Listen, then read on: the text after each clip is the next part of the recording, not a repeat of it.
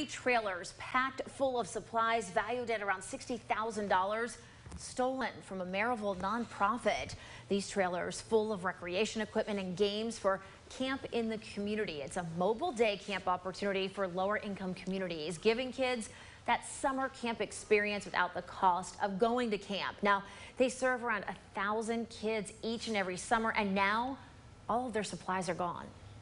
It's a huge setback for us. This is stuff that's taken us about 8 years to really accumulate and build, and people have donated things to us, and it's a lot to take in. But I just don't understand why someone would want to steal those sort of things. There's really not a lot of money in the items that they stole, and we'd just like to have them back so that we can offer camp to kids who really need that experience.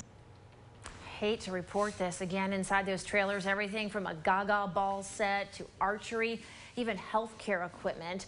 Camp in the Community starts back up in June. In order to make up for some of these stolen items now, Camp in the Community is setting up a wish list on their website. If you want to help out, head to campinthecommunity.org/wishlist to find out what they need.